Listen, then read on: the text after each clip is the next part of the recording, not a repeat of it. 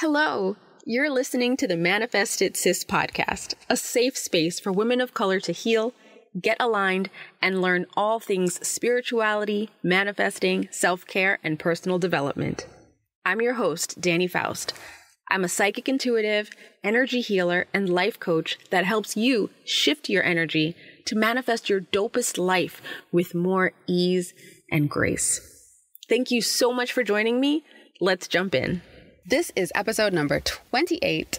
This is a live recording from my YouTube channel, and it's all about 7 questions to ask to really transform your life. Today's episode is brought to you by a life-changing class called Money Manifesting Magic. This is a live class taking place on Saturday, March 6th at noon Eastern, and I teach you all about how to allow in the money you desire by clearing your blocks and resistance to money. We're going to get rid of old money stories, and I'm going to do live energy work for the group, including an invocation and an attunement to the energy of money and the wealth that you desire and, hell, require. I'm literally taking you where the money resides and opening you up to be a clearer channel to that dough. And I think you're going to have really great results from it, some aha moments and also some counting that money moments. I know when I ran this class back in January for the first time, my class started manifesting money immediately. One notable student had a $15,000 week the very next week, and another woman received multiple grant payments, like back to back, out of nowhere practically. And everyone else has given me great reviews of the class and said how their money has just been flowing since. You can find some of the reviews up on Instagram on my MMM highlight of my IG stories. And in case you don't know, my Instagram is the Dani Faust. And you can find all the links to all of this on the show notes. But if you want to check out the class, it's bit.ly/moneyresides. All right, now let's get into today's episode, which is 7 questions to ask yourself to truly transform your life. Let's get to it. Hello, it's me, Dani. I am the host of the Manifested Sis podcast. I'm also a life coach and an energy healer, which means I help people remove the blocks that are keeping them from manifesting the life of their dreams. So today we are going to talk about 7 questions to ask yourself to really transform your life. We talk a lot about transformation, manifesting, healing, growth, personal development, all that stuff. And we tackle it from different areas. I run the Lifestyle Redesign Lounge on Facebook. It's a private group. Come join us. If you identify as a woman, come join us and we'll hang out. We talk about all kinds of personal development stuff, but we tackle it from different areas. Sometimes it's very brain-based, straight psychology, right? Sometimes it's very woo, very like energies, you know, that whole woo-woo side of things. I blend the practical, logical, and I blend the woo and the spiritual together because we are multifaceted and we need that kind of blend sometimes to make shit happen, to make transformation really occur. And the questions that we're going to talk about today are a great starting point for you if you are just starting your journey to transformation and kind of you starting your personal development journey.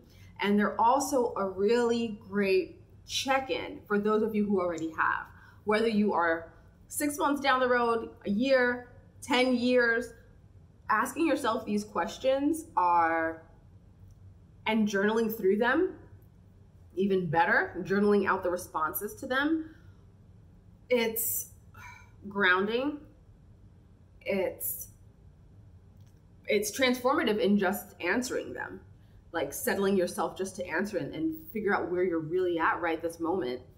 And it's expansive because when you have to sit and think of these answers, it helps you like open up to what you're going towards. So I kind of gave a big setup for it, but here are the 7 questions that you ask yourself when you're ready to transform your life. The first one is, who am I? Yikes. Okay, that's a big question and you can answer it many different ways. It depends on how esoteric you want to go. Like, I am a light being, I am energy, I am love light. Okay, sure, sis, that's great. But here on earth also, let's think about, who are you here? And you can answer that. I'm a mother, I'm a sister, I'm a lover, I'm a fighter, I'm a Virgo, whatever. But who are you? What's your day-to-day? Like, what is your life? Who are you in this world? What do you give? What do you love? What do you hate? What are your hopes? What are your dreams? All of that stuff. Who are you? What makes you you? There's no wrong answers to this, because whatever you write is right, right? Whatever you write is you from your perspective. So I was just giving those examples to kind of guide it, like, oh, maybe think about that, maybe think about that. But whatever you choose to write is the right answer here. So who are you? And then I want you to think, who says? Because you might write down things that aren't even your story. Think about that. I'm a good whatever. I'm a good writer. Do you think you're a good writer, or did you just get praise on it before? Thoughts? Right? So keep that in mind as you're writing. Who am I? Who am I truly? Okay. What do I want? Question number 2. What do I want? Now, this question could take you 18 pages of a notebook. This question could take you a million years to answer fully. This page could be quick. Happiness and love. Joy and peace. Like, whatever. Again, there's no wrong when you're answering this. But what I want you to consider is, when you're looking at what do I want, I want you to make sure that everything that you write down is what you want. What, insert your name here, wants. And not what you've been told to want, what you think you should want, what your parents want for you, what your spouse wants for you, what your boss wants for you, what your kids want for you.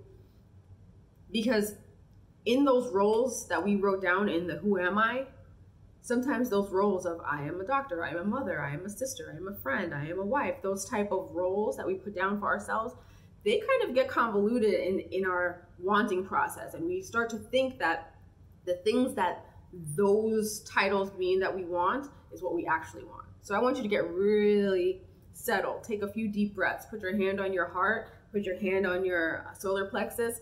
Take a few deep breaths. Close your eyes and really settle in. Like, what do I want? Do I really want to get married and have 2.5 kids and a dog in a picket fence house in the suburbs? Is that really what I want? Or is that what I've been told to want from TV forever? What do you want? I want to get a house in Mexico and just chill on the beach forever. The kids can come if they want. John can come if he wants. That's what I want. What do you want? What does the life that you really want look like? And you can be as detailed as you want. There's no wrong and right, and you can do this over and over, however many times you'd like. So just feel free in knowing that you can't make a mistake on this. The only thing that I want to caution you against is thinking of others versus yourself right now. Only what you want can be written down here, okay? Next question. What am I willing to do to get it? So everything that you wrote down and what I want, what you willing to do to get it, sis? What are you willing to do? Are you willing to have long nights? Are you willing to give up some friends? Are you willing to pay big money for it? Are you willing to spend a lot of time on it? Are you willing to move across the country for it? What are you willing to do to get what you want? Are you willing to learn a new language? Learn how to code? I don't know. What are you willing to do to get what you want? Think about that, because being willing, like having this vision of like, ooh, I want to, have a big old house on the beach with a butler and, oh, it's a mansion, yeah, and have like a driver takes me around in the Bentley and, oh, you can say that's what I want. And then we got to think about, wait, hold on a second. I got to afford that. Then I have all these lives depending on me. Do I want all these people's livelihoods depending on me? What kind of job do I need in order to get that thing that I said I want? Do I want to work that hard, or do I want to be able to chill with my family all day and just have a regular 9 to 5 chill with my family in the evenings and the weekends. What do I want? What am I willing to do for it? Following that closely is, what am I willing to give up to get it? Hey, what are you willing to give up? Are you willing to give up weekends? Girls' nights out with your friends? Are you willing to give up some friends that might be toxic and just not heading in the way you're heading? Are you willing to give that up? Are you willing to give up certain foods to hit the body goal? Are you willing to give up sleeping in so that you can wake up and go meet with a trainer? What are you truly willing to give up? It goes hand in hand with the other question, because it's really, I don't want to say realistic, but it's getting real with yourself about what you can and can't commit to right now. And I say right now because you're writing it in the now. So you're coming from your now perspective of who you are as you write it. 6 months from now, sis, you're going to be a whole different person, hopefully, because you're growing, because you're listening to podcasts like this, and you're doing your other self-work and healing work, right? Right. So in 6 months, you're going to be a whole different person. And where you're writing it from, it might change. Your wants might look different. What you're willing to give up might look different. So just from where you're at right now, what are you willing to give up? And be real with yourself. This is not the time to idealize, like, well, my best version of me, my next level self would. Nope, because you're not next level self right now. Right now, you are you here now writing down what it is you want and what you're willing to give up for it, okay? The next question is, who's on my team? And I love this question because you are always supported. And if you feel like there's no one you can write down on this list, I want you to know a couple things. One, you can write down Danielle Marie Faust, because I'm on your team. I might be long distance, but I'm supporting you, boo. You can hop into my Facebook group. I will be there and be there for you. If you need a coach, DM me. We can talk about coaching. I will be there for you in a much more hands-on fashion. But just know that I'm here for you. Even if we never connect and you're just following my Instagram and getting a little motivation and support, I'm here for you. So you can write down one name. If you couldn't think of a name to write down, Danielle Marie Faust, Faust, thank you. Write that down, okay? But then let's also think a little more woo. Whatever you think the creator is, creator, source, the most high God, Jesus, I don't know, Allah, infinity, collective consciousness, eternity, the all, whatever you pray to, whatever you think is a creator, if you believe in a creator, whatever you think the source of all is, write that down, because that has your back 1000%.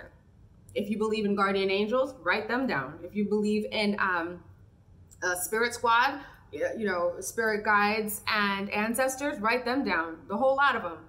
Whatever you believe in on that front, write them down. They count. And literally, they're waiting to help you at all times. If you want to delve into that, I've got other episodes you can check out, or you can come into my group and we can talk about that a little bit, but just know you've got people on your team. If you couldn't think of anyone to write down immediately, you already have that little short list I gave you is right there. But back to humans that you do know in your real life. Write those down. Parents, friends, aunties, uncles, whatever. Teachers, mentors. Who's on your team? Who can support you in these goals? And it might be different teams for different goals, for different what you want, right? But write them down. Get that in your head, because you need to feel supported. No matter what your goals are, what you're willing to give up, what you're willing to do for them, you need to feel supported and know that you are not alone in this at all, ever, period. I don't care what your little gremlin in your brain is telling you right now. You are never alone at all, ever, period. Period. Okay. The next is, what do I need to do? Now we're getting more tactical, granular, real. What do I need to do for this? Do I need to go back to school? Do I need to learn to code? Do I need to make some calls? Do I need to move? What do I need to do? Maybe what you need to do first is make a to-do list. So let's get on it. What do you need to do to reach these goals? These what you want, right? Write down a few of them, the things that you want the most, and then list out what do you need to do for them. Top of your head. This does not have to be an exhaustive list. This does not have to be the end all be all. And this doesn't mean that it might not change in a month, because you're going to change in a month. Remember? Just like how I said 6 months from now, you're different. Spoiler alert, a month from now, you're different. as long as you're doing the work, the healing work. You're listening to podcasts like this and you're doing that self-care, self-work, healing work, growth work to get yourself together. Okay? So for now, today, at this point, what do you think that you need to do to get those things that you want, those experiences that you want, those life circumstances that you want? Write those all out. And then the last one, and this is where I take your little feet and I put them next to the fire and I hold them there. I ask you, when are you going to start? That's question number 7. When am I going to start? When are you going to start? For this question, unlike all of the others, there is one right answer. Do you know what that one right answer is? That's right. Now. Right the fuck now. Start now, because you don't know what tomorrow brings. You don't know what is promised. You don't know. What you do know is that right now you are alive and well and you can do whatever the hell you want. So might as well make what you're doing today, right now, be what's taking you towards what you said you wanted in question number 2. Do you feel me? Did this resonate? I hope it did, my friend. It was sent with love from me to you. I hope that you take some time, write these 7 questions down, answer them fully, then come back in a month or 2 and do it again. Compare notes, okay? Whew. Thank you so much for listening. Thank you so much for tuning in, depending on where you're seeing or listening to this.